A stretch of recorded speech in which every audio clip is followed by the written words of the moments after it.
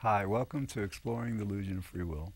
My name is George, and today we're going to be talking about human will and the Occupy global revolution.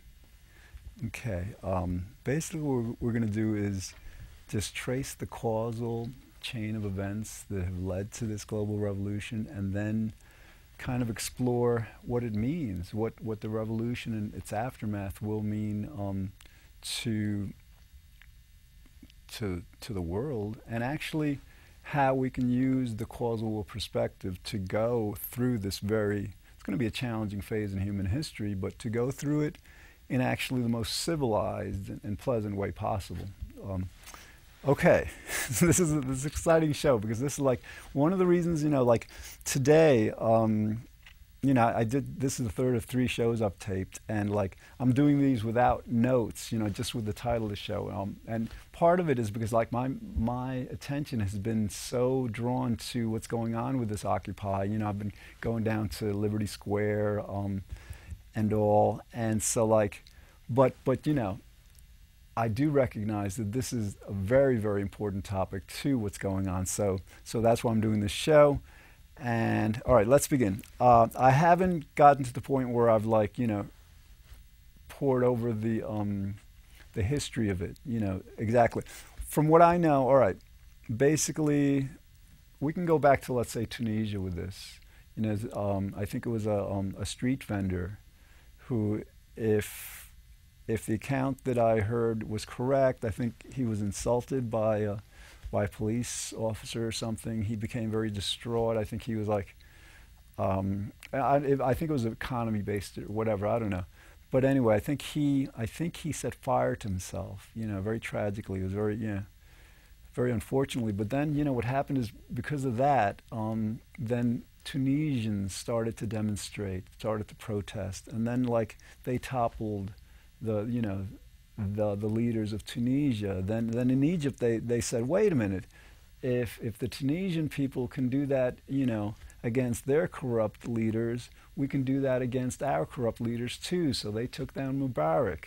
And then in Libya they felt the same thing, and they took down Gaddafi. And then this has been going on in Iran and Saudi Arabia, and it's now all over the world. I mean, they had riots in Italy and London, and so now we're like, and this is all causal. In other words, what this one person did, just set in motion this whole chain of events that is leading to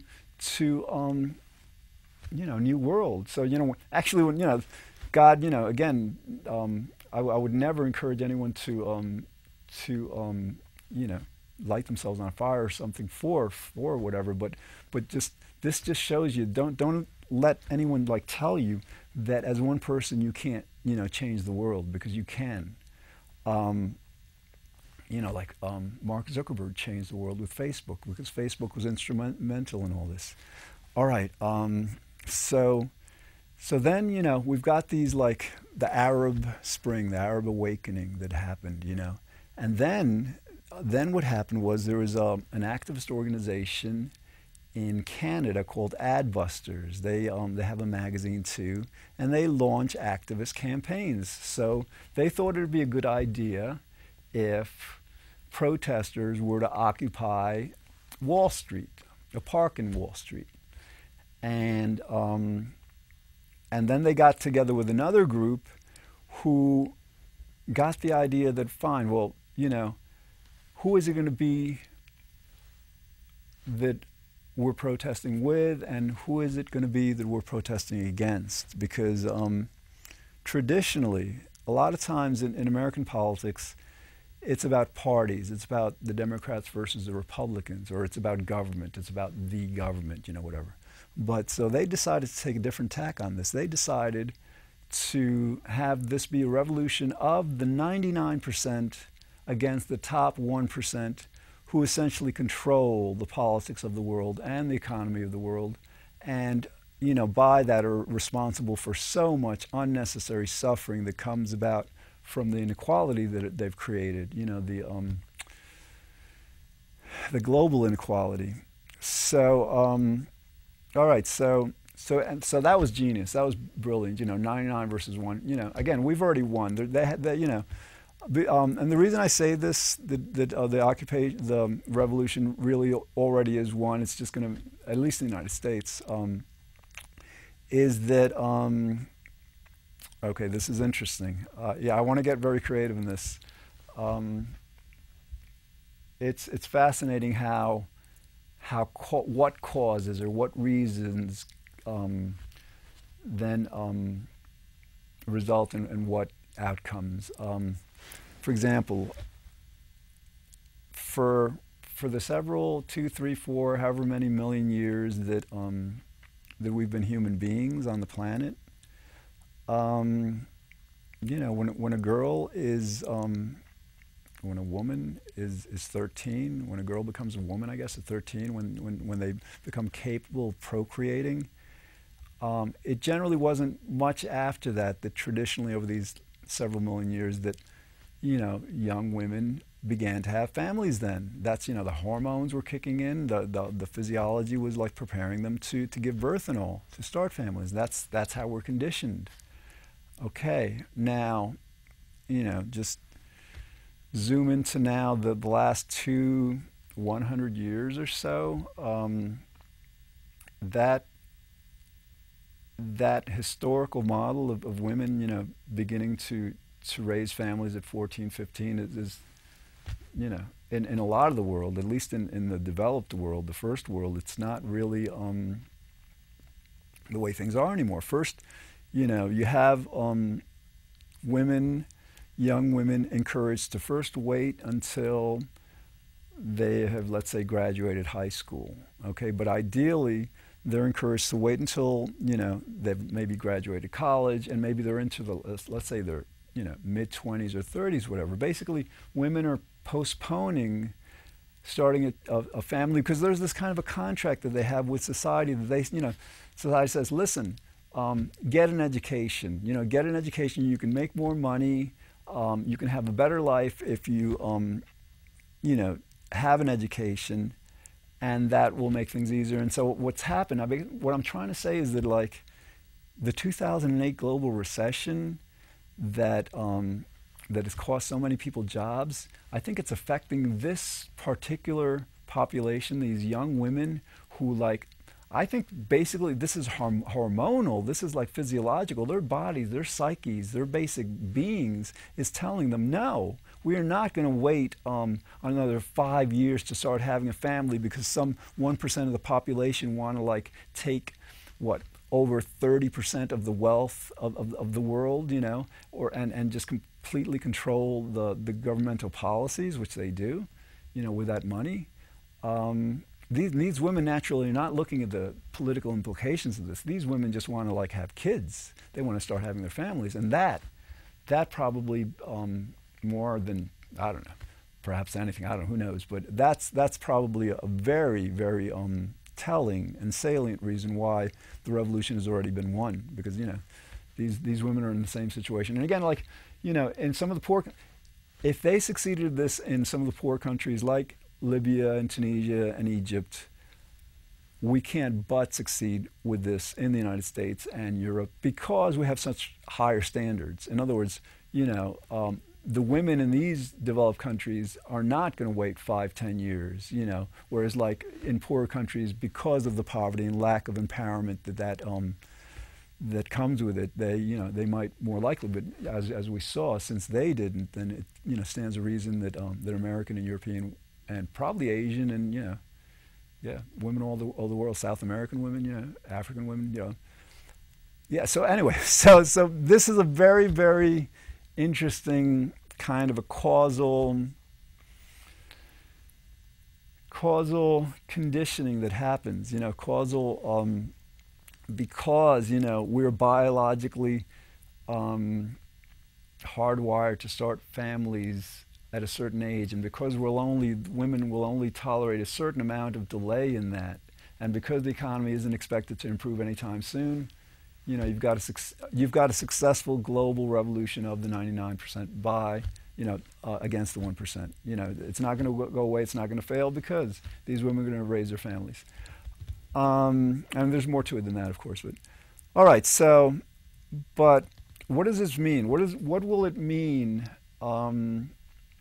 relative to this question of human will as we progress, as we basically, I guess, in steps and stages, begin the process of taking the power and the money from the 1%. Well, if we adopt a free will perspective, it's not going to be very pleasant for anyone, because we, the 99%, would be justified in blaming the 1% and in condemning them and just claiming they're just evil and reckless and selfish and greedy, which they are. But under the free will perspective, we blame them for that. We hold them accountable. And naturally, a lot of them must be scared out of their minds, in terms of thinking about the future, because they don't want the 99% just aggressing, politically, psychologically, economically, whatever, God willing, not physically, but they don't want to be in that position. We, the 99%, we don't want to be in the position of having to blame individuals and groups of individuals as we go about the process of making the world more equal, fairer, and more pleasant. So that'll tell you everything. That will tell you everything. I mean, to the extent that we understand that human will is not free, that it's causal, then we can proceed with this revolution in the most civilized way possible. Okay, I talked about this a bit in the show before this. This revolution is, yes, about, young kids wanting a future, wanting to, progress with their life dreams, but it's also about equality. It's also about, how wrong it is for people to think that the right of them, for them to make as much money as they want, they can, trumps the right of some people to live, because that's the world we live in. This capitalist notion that freedom to just amass as much wealth as you want is more important than the right, of people to live in. And, I mean, 30,000 kids under the age of 5 are dying every day because of this global poverty that is maintained and perpetuated by the policies of the 1%. In other words, a lot of times when we get cheap products, here in the United States, it's because we're not paying the workers enough. And even let's say, if they're being made in China or in Africa or in Asia, whatever, Asia, basically a lot of that money is not going toward the workers, it's going toward the rich, toward the owners.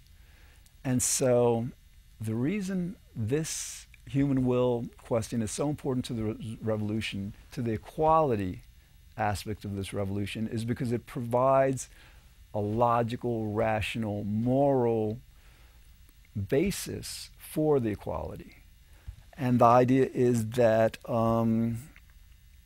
if nobody has a free will, then, we generally understand the implications of understanding that our wills are not free within the context of blame. In other words, if somebody does something wrong, if we do something wrong, we understand that if they don't have a free will, if they were completely compelled, if they couldn't do anything but what they did, then we can't rightly blame them, So that's generally how we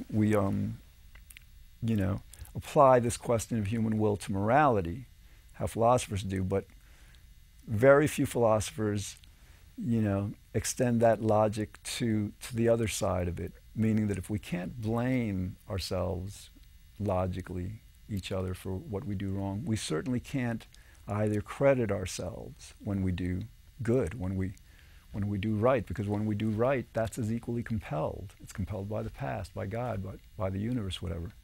So if we're not going to if we're not going to, let's say, punish people, ourselves, as we do wrong, when we make mistakes, and that doesn't mean there is, some utility to deterrence, punishment as a deterrent. I mean, that can help. And, a lot of ways it's not necessary, but it can help in a lot of ways. But if we apply this to, I lost my train of thought. Okay, let me think. All right, it's just, the idea is like, this Occupy revolution, if we think about how it's going to transpire, I mean, I'm not sure what's going to happen through the fall and winter because, I mean, I'm not going to occupy there. I've got a tent. I'm psyched. Like in the spring, I want to like go, and camp out at some occupations, like when the weather starts getting warm again. But I have a feeling people, there's like somebody I know who's like, he's in the polar bear club. These guys like go, I think, to Coney Island in the middle of winter and just jump in the water. So there's a lot of people out there that, the weather doesn't scare them that much. So I'm guessing that these, these occupations will, extend through the fall and winter, but then really mushroom all over the country and the world in the spring, summer, and fall of next year, because to a great extent because of the elections 2012, but also because this movement, once it's started and once we have the weather with us and all, is just unstoppable. So then the question becomes, what spirit are we going to conduct this revolution under? Are we going to conduct it under the insane, indictive, wrong perspective that human beings have a free will? Because if we do that, we're going to be at each other. We're going to be at each other. Look what happened in Libya. We can take that route, or we can and I hope the 1% is wise enough to listen to this, because it really does affect them. If we together, and especially they, because they control so much of the media, are willing to understand, if they're fated to understand, again, because it's not up to them, that that free will is an illusion. And if we kind of really appreciate the ramifications, what this signifies, then we can conduct this revolution, without the blame. Then that means we go out to dinner with a 1%er, whatever. They go out to dinner with us. Yes, listen, I'm sorry, we're going to have to take a lot of your money, a lot of your power. But, it's not about you. You couldn't do but what you did. This is about just allowing people to have good lives, to raise kids, to eat, to live. It's not, people, we won't take it personally. That's a good theme. I think the free will perspective personalizes stuff. Okay, and that basically, when we ascribe free will to the 1%, it's going to be personal. It's about them as people. But when we remind ourselves that, wait a minute, they're, the way they acted, the greed, the selfishness, what they're doing now, they can't help but have acted that way, then we realize, wait a minute, so it's the universe. It's the universal will that's causing all this. And then all of a sudden, the anger toward that 1% evaporates. And their anger, they may be angry toward the 99% for thinking that, for daring to think that human life is more valuable than their right to make money. Because they are so deluded. Oh my God, I mean, now, there are many people within the 1% who are compassionate. But as a group, this group is like the most dangerous on the planet because they're so self-indulgent and so indifferent to the plight of the 99%. So this matter of human will involves them also, because they do tend to blame us. So if they understand that we don't have a free will either, we're just these women are just going by the dictates of their hormones, of their biological clock, and these young kids are just compelled by the economic conditions that of joblessness, of no future, especially with the future being stolen from them with the huge debt, for example, the United States have, and our refusal to do anything about climate change. I mean, these are majorly quote-unquote blameworthy kinds of things that you could potentially blame a lot of people for, but again, if we just understand that that everything's causal, that free will is an illusion, we will we'll conduct this revolution in a much more civil and pleasant way, because many in the 1% don't get this yet, but this revolution is necessary. In other words, like with the changes that are coming about as a result of climate change, not in 50 years, but over the next decade and 2 and 3, if we don't start to address it, in various ways, it doesn't matter whether you're in the top 1% or the bottom 99%. It's going to affect you, and now with the political scenario we're under, it's absolutely going to affect you, because the 99% are going to make sure it affects you. So I mean, like, we're in this together. So so yeah, it's hugely important to understand the nature of human will, because of all this. This is I'm having it may be because this is like the 3rd show I'm taping. It may be because this topic is so big. This is the biggest thing happening. It's the biggest thing ever, probably. A global revolution, a peaceful global. Yeah, I want to focus on that, actually, because well, no. Basically, what I want to say is, like, all right, I to the extent that that in trying to kind of like relate the importance of the issue of human will to the Occupy 99% revolution against the 1%, to the extent that that I'm kind of like tangenting into other areas, is because this is so huge. I'm still trying to wrap myself around this. Basically, the rule of 99 of the 1% is over. Their inordinate wealth at the expense of everyone else is over. And the reason I know this also is, like, I've studied the history of the Depression. FDR got elected in 32. The Depression, I think, was like 28, 29, whatever. And after that, there was a very, very wealthy class back then. Actually, the 1% now are wealthier than the 1% back then were, which is like egregious. But you had major changes coming about at that time.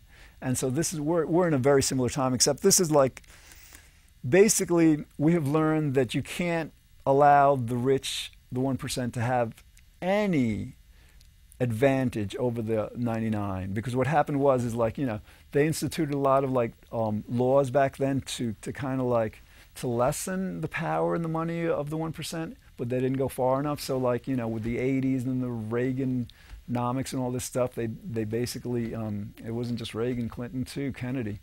The rich just started accumulating wealth again, and as they did that, they started accumulating power. And so, yeah, basically the history tells us that that we did it before, we have to do it again. It's so much more important now, so we will do it. And I think what I want to say also is that this is such a cool revolution because it's peaceful. It can be completely peaceful. I mean, like,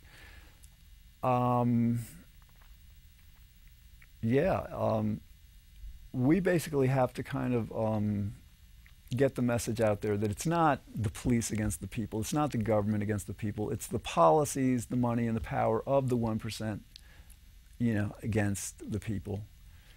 And so, so yeah, as we, all right, I got to hook it back to, we've got about 3 minutes left. I've got to bring it really back to this, this issue of human will. We've got, it's all fate, it's not up to us, so let's not blame ourselves if we don't do this, and let's hope we get this right. But if between now and next year our world makes major strides in understanding that human will is causal and not free, I guarantee you that's going to have major effects on the nature and workings and outcome. Well, not so much outcome, but just the workings of this revolution. In other words, it's going to be so much more peaceful and civil and friendly and blameless, without the attribution, without are condemning, these people, the 1% for their greed and their callousness and indifference. If we can just like go about the business of, basically doing what we have to do, just redistributing the wealth, just removing their political power, creating jobs, addressing the climate, healthcare, all that stuff. If we go about that with a causal will perspective, that will benefit everyone, including the top 1%. They don't realize it yet, but yeah, because like with the top 1%, for example, it's not, we've created such an amazingly competitive world that it's like, having all that money just doesn't really, I know this from my happiness work. I did 140 episodes of the happiness show, and one of the major findings is more money above the poverty line does not make you happier, and more power doesn't make you happier. So like they'll probably end up being a lot happier once they don't have so much money and power. Money corrupts, power corrupts. Okay, all right, we've got less than a minute.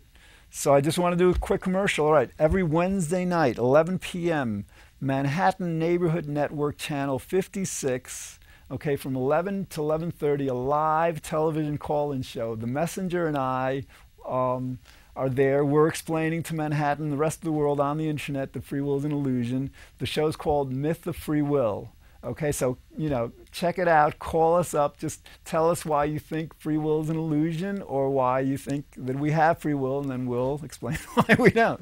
All right, well, that's it for today. Hope you had a good day, and I guess I'll see you next time on Exploring Illusion of Free Will. Thanks.